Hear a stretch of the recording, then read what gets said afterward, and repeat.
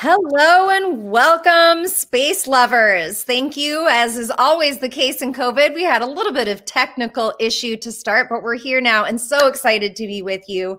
Welcome to our Unistellar and SETI Live in celebration of Citizen Astronomy Month, where we're inviting our socially distant space lovers from around the globe to connect virtually under the cosmos. And so I want to jump right into today's topic of planetary defense. What is it? Why does it matter? And how are citizen astronomers involved in all of this? So as with today, I am joined, as with last week, I'm joined today by Franck Marchis, who you see our beautiful, handsome icon in the lower right. I'm also joined by one of the world's leading experts on today's topic, a true legend, a real-life astronaut, Dr. Ed Lu. Ed's an explorer. His quest is to map the unknown and most recently to unveil the secrets of the inner solar system.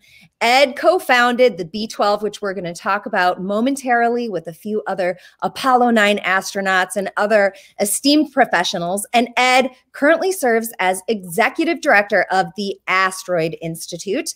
And you heard me right. We're talking to a real-life NASA astronaut. I wore my sweatshirt for the occasion.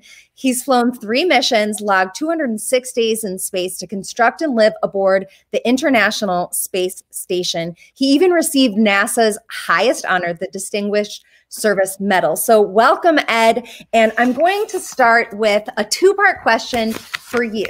Can you tell me more about the B612 and why it was founded and the work that you do? And also, I'm curious, you've been involved in so many different aspects of space and discovery. So why has the topic of asteroids become a focus for you?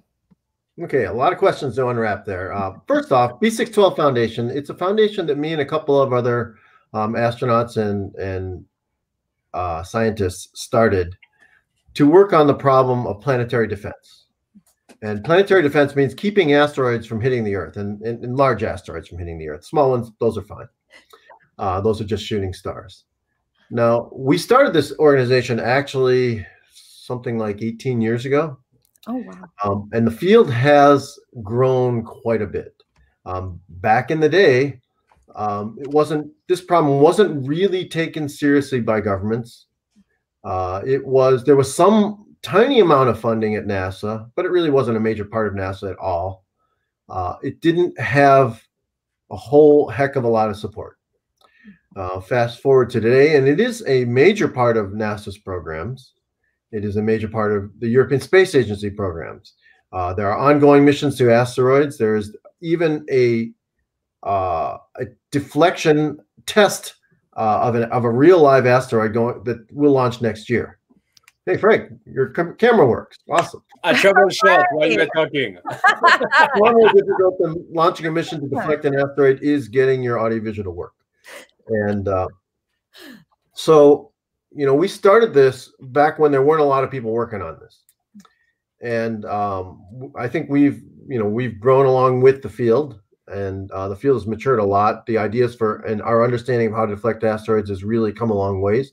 But most importantly, we are all working towards finding and tracking asteroids, which is, as it turns out, the majority of the battle. It is far more difficult to find and track all the asteroids than it is to deflect an asteroid that you know to be hitting on its way to hit the Earth, as long as you have enough warning time. So that's the problem we've been working on. And you can think of that, what we've been saying, is if you find and track all the asteroids and know where they're going to be in the future, essentially what you have done is created the first real map of the solar system. Although, it's fair to say right now that the map is very much incomplete of the solar system because the vast majority of large asteroids in our solar system are not yet tracked. And so I'm curious, you have achieved something that, kids dream about their entire lives. You've been to space, you've worked on the space station. Of all the adventures you could have in life, why have asteroids captivated your attention at this point in your career? Well, I've been interested in asteroids since I was a graduate student, even long before I ever had even thoughts of becoming an astronaut. Because when I was a kid growing up, I loved 2 things. I loved space and I loved dinosaurs. And I always wondered, along with everybody else, why are there no dinosaurs today? why can't I go see one in the zoo? What happened to them? I even had a book. It was called The How and Why Wonder Book of Dinosaurs. And the last chapter, the last little bit of the last chapter said, and then all the dinosaurs died and we have no idea why. And that was it. And I remember in graduate school when this theory came out that, maybe a large asteroid did in the dinosaurs. Theory that came, it was due to a physicist named Louis Alvarez and his son Walter.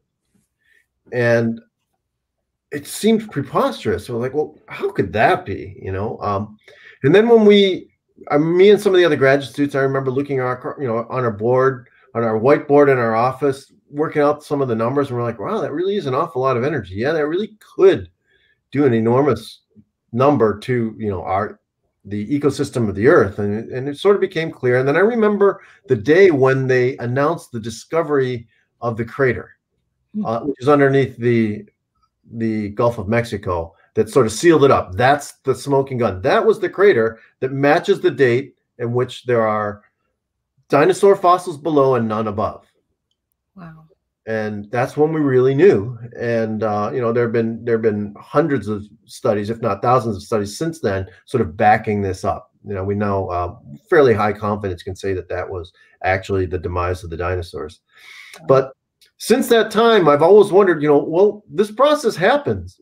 Asteroids do hit the Earth. How are we going to stop this in the future? At some point, your number's up. It's just an odds game. But that's no longer true when you have telescopes and rockets. And so at some level, it's up to us to use those telescopes, rockets, and hopefully some bit of maturity and foresight to make the investments to set it up such that the third planet from the sun never gets hit by a large asteroid again.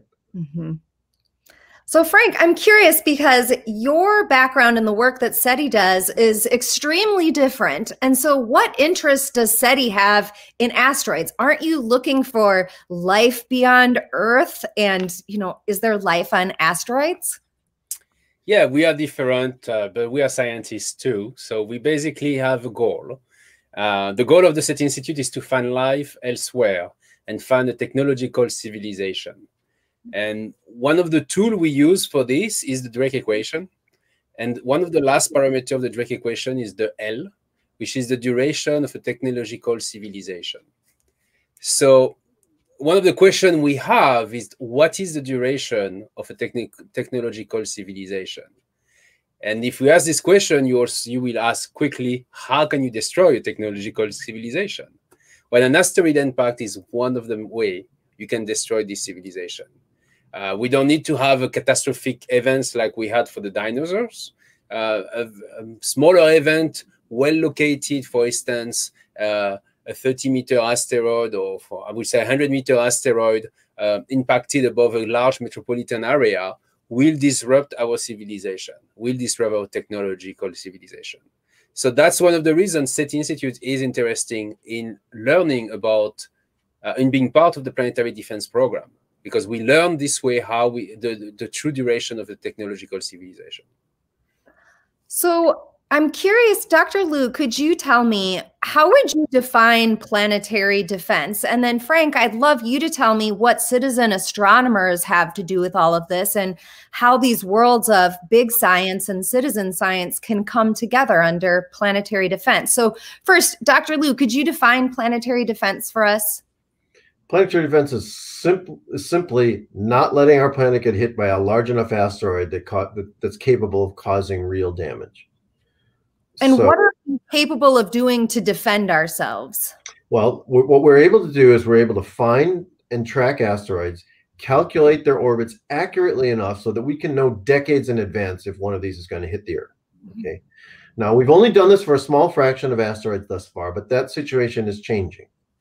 And so the real thing you have to do is know in advance that an asteroid is going to hit the Earth, decades in advance. Deflecting it is easy.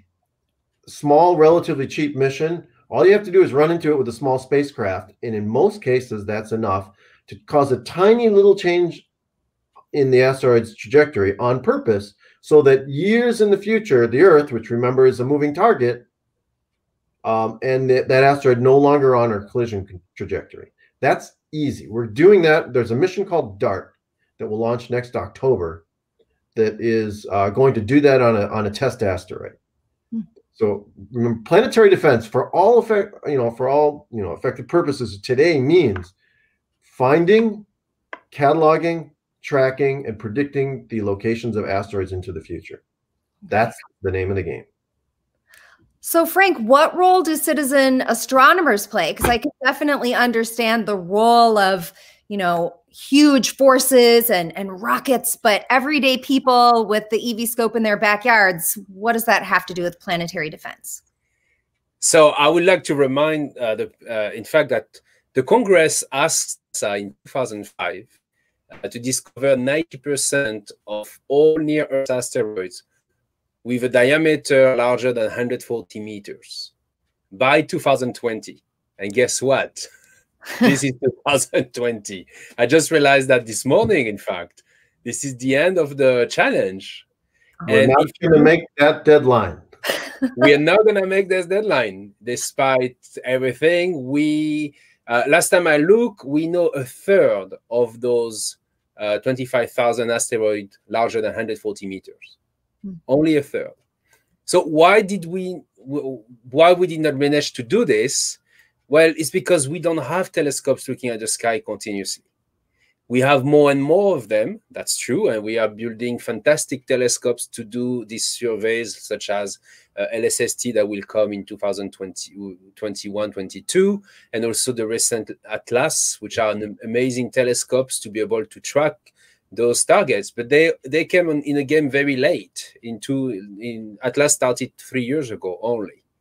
So what we realize now is that we need to have an array of telescopes capable of observing the sky 24/7, because most of the time we see an asteroid, potentially hazardous asteroid, but we lose it very quickly because we don't have the capability to follow up its orbit.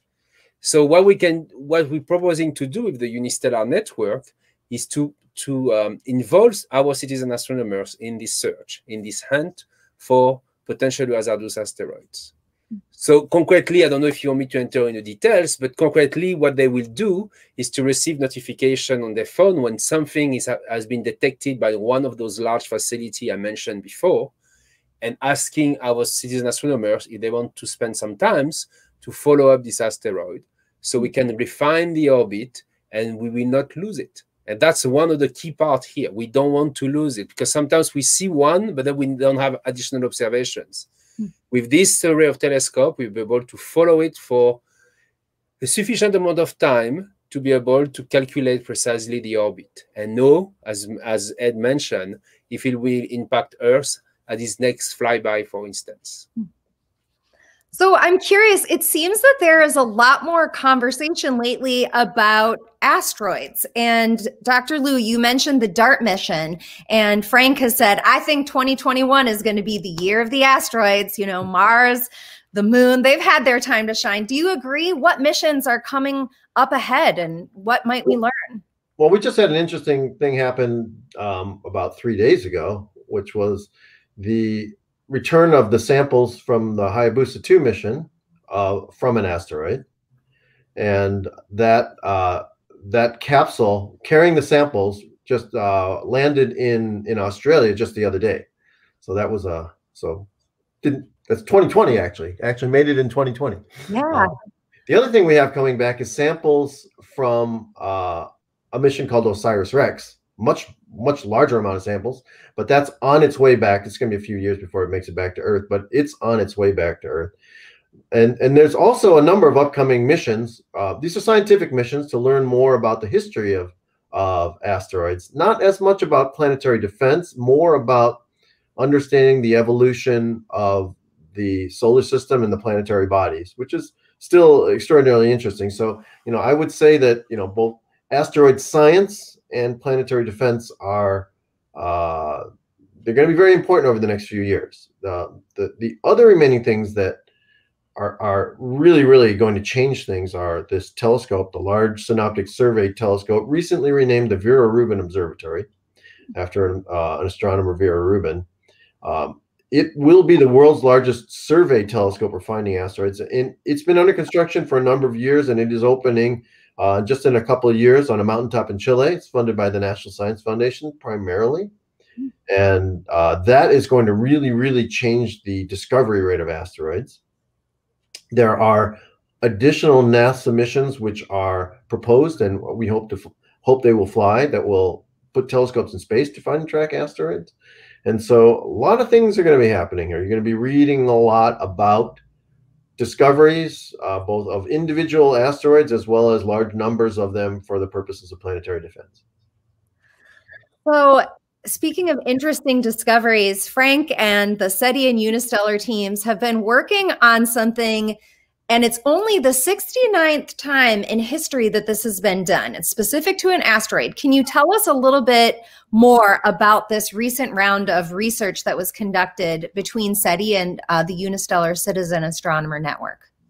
Yeah, so we found out that an asteroid called 1999 AP10, very nice name, we'll go back to that, you're going to work on this whole naming thing. We're going to talk about that. It was about to fly by Earth. That was in September. I was in Europe at the time. We're talking with my colleagues, and this is a very interesting asteroid because it's NEA, a near-Earth asteroid from the Amur population.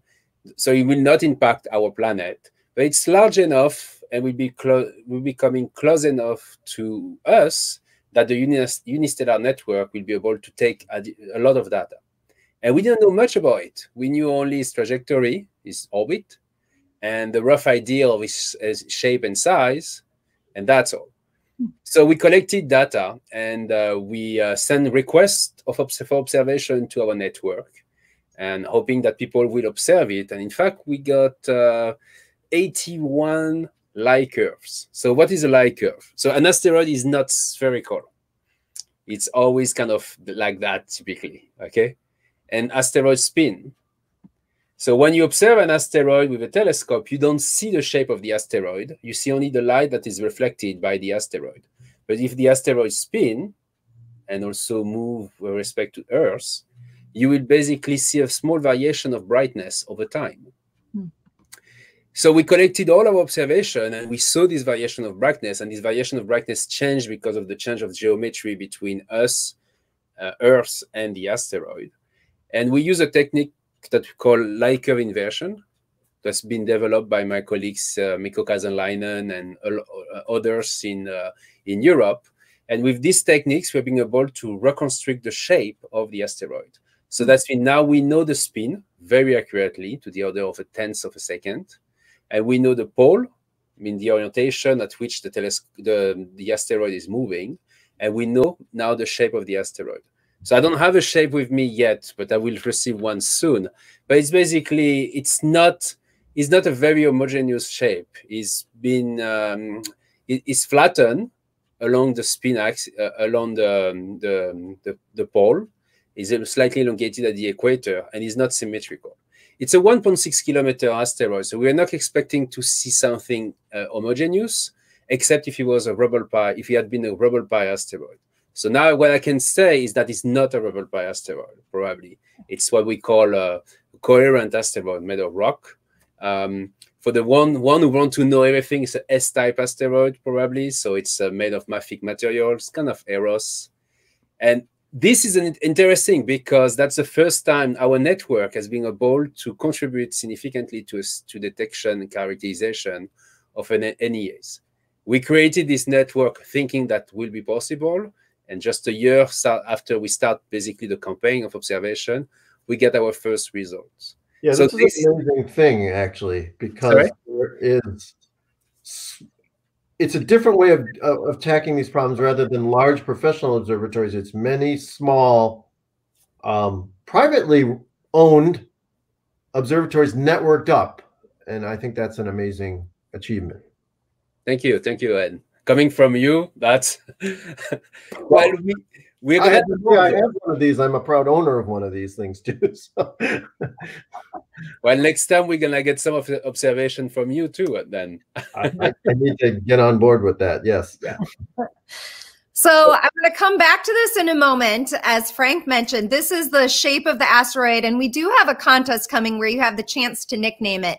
But I'm curious what the process is typically like. Dr. Liu, could you tell us, because I've seen that you have been involved in this process of discovering and naming an asteroid. So once one is discovered, how does it become legitimized? How do we enter it into this base of knowledge that exists? There's a whole process involved here. Astronomers have sort of self-appointed themselves the ability to name things. I don't really know how it evolved, but they have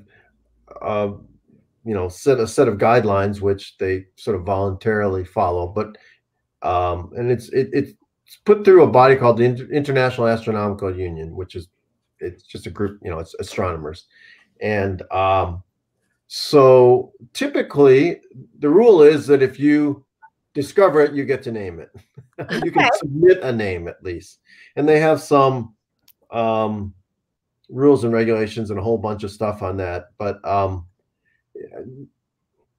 there is no law that says this is the name. There is no ownership of these things. So it's just kind of a convention, truthfully. Okay. Well, I know that's the end of our time with Dr. Liu. Frank is going to stick around with me and we'll tell you a little bit about that contest and more. So as you're departing, I just want to thank Dr. Ed Liu for your time today. You have been a wonderful, esteemed guest, and thank you for your work in the subject of planetary defense. So thank you very much. And like I said, I'm a proud member of the community of EV scope operators. And I think, Frank, that what's been done here is a fabulous demonstration of a new way of doing astronomy using these widely dispersed telescopes that were sort of voluntarily put together network, and I think that's an amazing thing. Thank you. Thank you very much, Ed. Thank you. Thank you, Dr. Liu. And Frank, I want you to stick around and tell us a little bit more, because you have an asteroid that bears your name. Can you tell us about how that came about? How did you discover this asteroid? So I did not discover this asteroid. 6639, I forgot its official name, was one of these unnamed asteroids. And in 2005, we discovered moons around asteroids. And an amateur astronomer with who I was working on this project wrote a proposal to the International Astronomical Union asking them to name this asteroid Marchis. And he surprised me. He gave it to me as a birthday present, in fact. That's the way I found out. That is amazing. Yeah. Okay, so tell us about, there is a contest that we're running right now, and what a birthday present this would be to have your loved one's name on an asteroid. Can you tell us just a little bit about the contest? Yeah, so the idea is to basically name 1999 AP10, because as you may have noticed, it's already difficult for us to say it. So we'll have to have a name which kind of better represent this asteroid. We know 24,000 asteroids at the moment. Very few, NEA's asteroids, sorry. Very few of them have names. So that's an opportunity. This asteroid was discovered by Linear, which is a project. So it's not a one person, it's a project that discovered this asteroid in 1999. So what we're proposing to do is to collect from this community, from this hive of brains that we have on this planet, very creative people, you and you and you know who I'm talking about, to kind of give us some ideas of names. And we will collect the best one. I mean, you can maybe, Whitney, help me with the process. And then there will be some kind of decision taken to nickname this asteroid. That is right. Join us. You can enter your name or vote at our website, or you can just simply come to our Unistellar Facebook page. There are some top vote getters that are really hilarious and charming. So I hope that everybody will take a moment to have their chance at getting an asteroid named after them. So with that, I'm going to say goodbye to everyone. Thank you so much for joining us. Thank you so much, Frank. It's been great to see you again this week. And to everybody out there in the universe, I wish you clear skies and wide eyes throughout December. So long. Bye-bye.